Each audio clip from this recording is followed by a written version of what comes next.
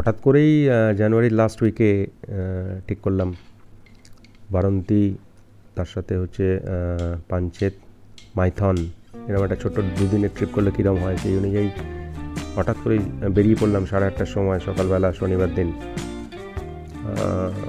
Durgapur expressway ধরে সোজা চলে গেলাম মাইথনের উদ্দেশ্যে। পথে যাওয়ার পথে 3টে টোল ট্যাক্স পড়ে। এটা হচ্ছে প্রথম toll tax, Dankuni toll tax. রাস্তা এক্সপেনশনের কাজ চলছে দুর্গাপুর এক্সপ্রেসওয়েতে, যার জন্য প্রচুর জ্যাম, প্রচুর কনজেশন। সো হাতে টাইম নিয়ে বেরোনো উচিত। এটা হচ্ছে সেকেন্ড টোল ট্যাক্স, যেটা হচ্ছে পাঞ্চেত পেরিয়ে এই এলাকাটায়, পাঞ্চেত এই এলাকাটায় পড়ে। এই টোল ট্যাক্স পেরিয়েই আমরা একটু হল্ট দিয়েছিলাম, কারণ ভালোই খিদে পেয়েছিল। আর জাস্ট চা খেয়ে বেরিয়েছিলাম বাড়ি থেকে, চা বিস্কুট খেয়ে বেরিয়েছিলাম, ব্রেকফাস্ট করা হয়নি। তো সত্যি করে আমরা 8 ঘন্টার হল্ট দিয়ে একটু হালকা করে কচুরি আর তার সাথে ফ্যান্টাস্টিক একটা ছোলার ডাল দিয়ে একটু ব্রেকফাস্ট করলাম শক্তি করে।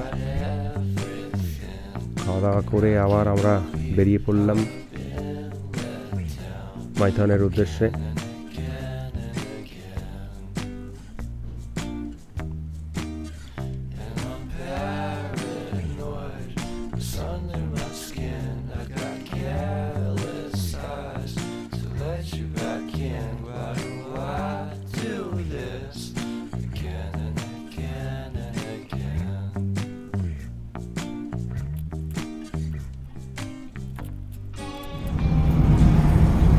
থার্ড টোল ট্যাক্সটা, এটা দুর্গাপুর ঢোকার জাস্ট আগে পরে।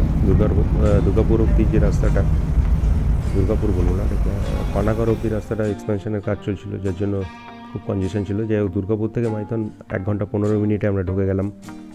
গুগল ম্যাপ দেখতে দেখতে আলটিমেটলি আমরা আমাদের যে হোটেল যেটা বুক করেছিলাম WPTDCর মুক্তধারা, সেখানে পৌঁছে গেলাম। মুক্তধারা যে রিসর্টটা, এটা প্রপার্টিটা একটা ছোট্ট পাহাড়ের ওপরে, ছোট্ট টিলা, পাহাড় বলবো না, টিলা বেটার বলা, ছোট্ট একটা টিলার ওপরে। খুবই সুন্দর, অদ্ভুত, অসম এক্সপিরিয়েন্স আমাদের হোটেলে। অত্যন্ত well maintained, neat and clean, hygienic, and the ambience as well as the view is অসম। তো প্রথম দিন আমরা এই কটেজ বুক করেছিলাম। কটেজগুলো একদম লেক আর জঙ্গলের ধারেই। কটেজের লাগোয়া যে ব্যালকনি, সেখান থেকেই অসাধারণ ভিউ পাওয়া যায়। জঙ্গলের পাখির আওয়াজ, তার সঙ্গে লেক, তার সঙ্গে মাঝে মধ্যে 2-1টা বোট ছাড়ছে, বোটের আওয়াজ, সব মিলেমিশে একটা অদ্ভুত পরিবেশ। এটা হচ্ছে ব্যালকনি থেকে ভিউ, কটেজের ব্যালকনি থেকে ভিউ।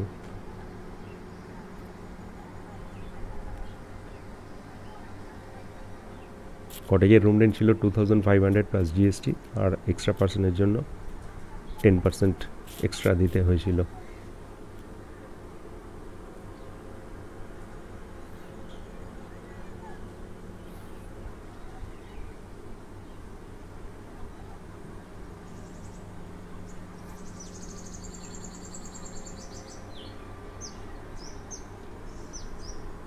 সেদিনকে শনিবার ছিল, অনেক পিকনিকও হচ্ছিল। দেখা যাচ্ছে অনেক বাস, গাড়ি দাঁড়িয়ে রয়েছে। ছোট্ট একটা বাগান ছিল প্রপার্টিটায়। বাগানটাও খুবই ওয়েল মেনটেন্ড, অনেক রকমের ফুলের গাছ, জবার সাইজগুলো বেশ বড় ছিল।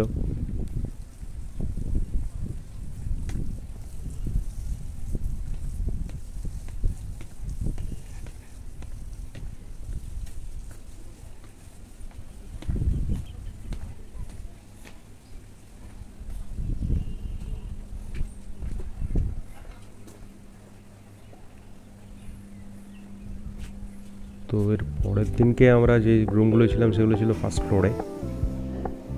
ছিল স্ট্যান্ডার্ড রুম, এগুলো 2800 প্লাস GST নিয়েছিল আমাদের থেকে, প্লাস 10% এক্সট্রা।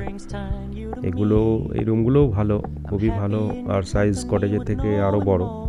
তবে এটাতে কোনো ব্যালকনি নেই, আর যেহেতু একটু পিছনে, একদম জঙ্গলের ধারেই না, এখান থেকে নেচারের সাউন্ডটা পাওয়া যাচ্ছিল না, কিন্তু এখান থেকে ভিউটা অদ্ভুত ছিল। আর ব্যালকনির বদলে এখানে একটা বারান্দা টাইপের ছিল, যেটা হচ্ছে কমন সবারই জন্য, কমন প্যাসেজ কাম বারান্দা। এখানে বসে সকালের অ্যাম্বিয়েন্সটা এনজয় করতে পারা যায়। But this is not private, this is common for all. Standard রুমটা আরেকবার দেখিয়ে নিই। ভেতরটা বিশাল সাইজের রুম ছিল।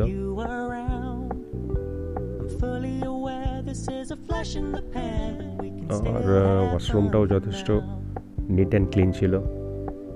Overall it was an Assam experience in this WBTDC Muktadhara property.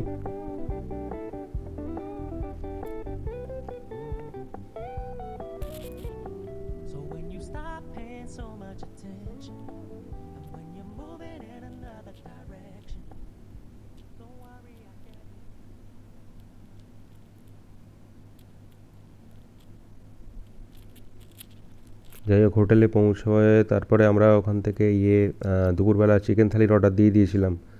গাড়ি থেকেই ফোন করে দিয়েছিলাম, গাড়ি থেকে মোটামুটি 1টা নাগাদ অর্ডার দিয়ে দিয়েছিলাম, কারণ তারপরে বলেছিল যে লাঞ্চ পাওয়া যাবে না। তো 2টো নাগাদ হোটেলে পৌঁছে তারপরে আমরা একটু ফ্রেশ হয়ে লাঞ্চ সেরে নিলাম। অনেক রকমের আইটেম দিয়েছিল। তারপরে একটু রেস্ট নিয়ে বেরিয়ে পড়লাম মাইথন ড্যামের উদ্দেশ্যে। This is Maithon dam for you.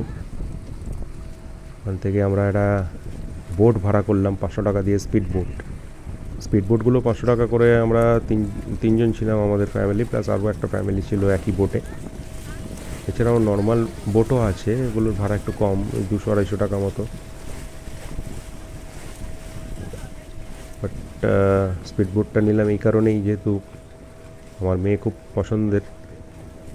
দারুণ ভিউ লাগছিল, মানে তখন সূর্য প্রায় ডুবি 4:30 মতো বাজে। অদ্ভুত সুন্দর লাগছিল টোটাল লেকটাকে।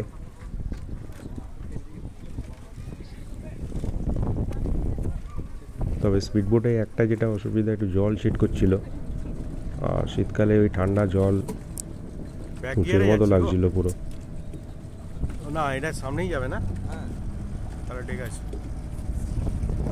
আর স্পিড বোটে আরও একটা যেটা বলবো, সেটা হচ্ছে টাইমটা খুবই অল্প, মানে টোটাল লেকটা জাস্ট 5 থেকে 7 মিনিটের মধ্যেই ঘোরা হয়ে যায়। এখানে নর্মাল বোট নিলে যেটা বলছিল প্রায় 8 ঘন্টা ধরে ঘোরাতে। Anyway, it was also a very nice experience for all of us.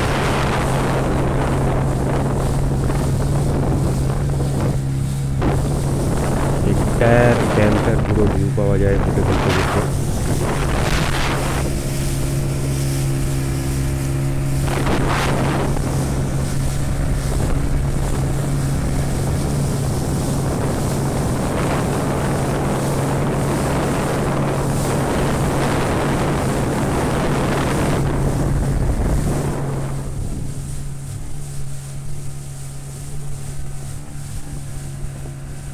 This is Maithon for you. Wonderful experience overall.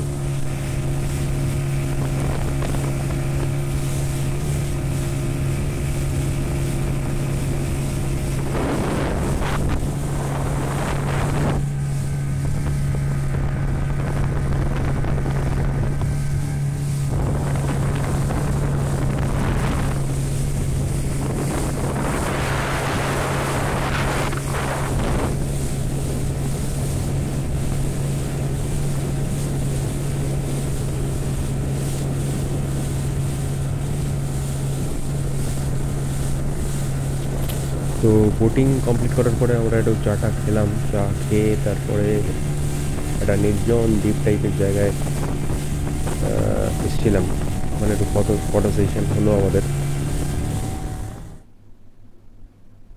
এই জায়গাটা খুবই নির্জন ছিল, আর এখানে ওসেনিক বিউটি অসাধারণ। তো এখানে আমরা তিনজনে একটু ফটো সেশন করলাম আর কি।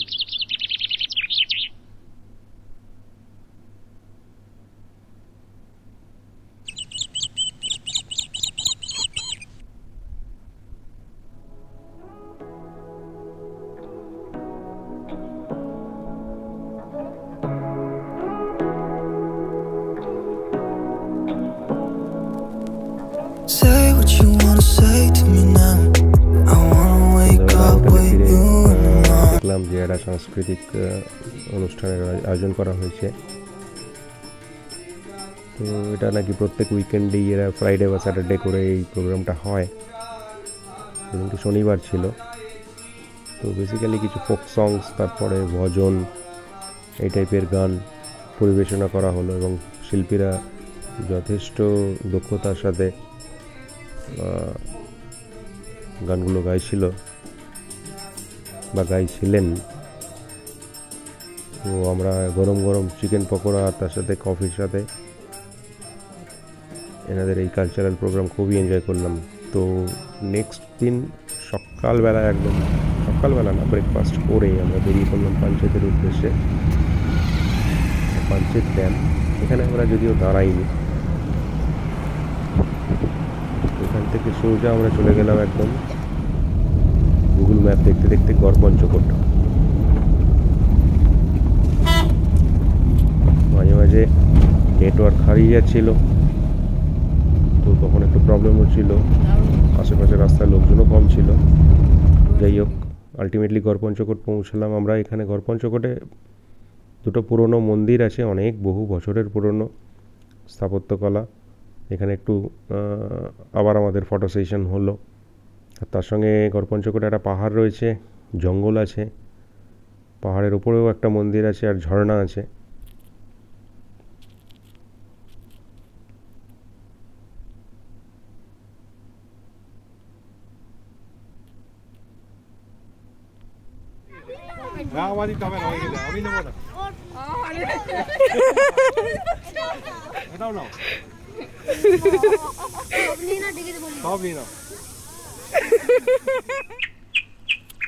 প্রথমে আমরা ভেবেছিলাম পাহাড়ের উপরে যে মন্দিরটা আছে ওটা দেখতে যাব, তো সেই উদ্দেশ্যে রওনাও হয়েছিলাম চাটা খেয়ে। কিন্তু তারপরে দেখলাম অনেকেই ফিরে আসছে, তো তাদেরকে জিজ্ঞেস করায় তারা যেটা বলল, আমরা রিস্ক নিলাম না। বলল যে নাকি 1 ঘন্টা হাঁটতে হবে তবে মন্দির পাওয়া যাবে। তো যাই হোক, আমরা আর রিস্ক নিলাম না, কারণ ওখান থেকে আমাদের বরন্তি যাওয়ার ইচ্ছে ছিল। তো আমরা মন্দির আর দেখিনি, ওখানে মোটামুটি ঘন্টাখানেক থেকে ফের আমরা ওখান থেকে বেরিয়ে পড়লাম। অলরেডি তখন দুপুর 2টো বাজে। এখান থেকে আবার গুগল ম্যাপ দেখতে দেখতে বরন্তির উদ্দেশ্যে রওনা দিলাম। যাই হোক, আলটিমেটলি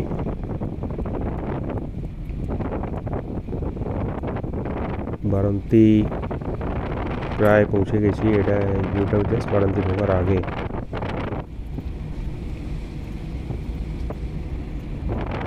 লোকালয়ে কিছু একটা ছোট্ট গ্রাম রয়েছে, পলাশ ফুলও দেখতে পেলাম জানুয়ারি মাসে। পুরুলিয়ার, টিপিক্যাল পুরুলিয়ার একটা গ্রাম। and this is Baranti lake for you. Excellent place.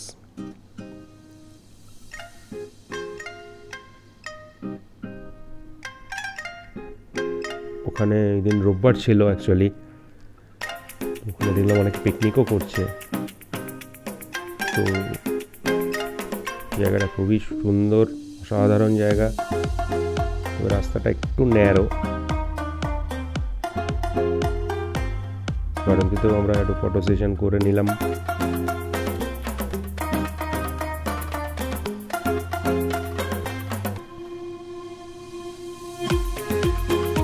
খুবই খিদে পেয়ে গেছিলো, কিন্তু খাবার দোকান কিছুই ছিল না, আইসক্রিম খেলাম। যাই হোক, এই ছিল আমাদের ট্রিপ। তো নেক্সট ডে আর্লি মর্নিং ওখান থেকে বেরিয়ে আবার বাড়ি।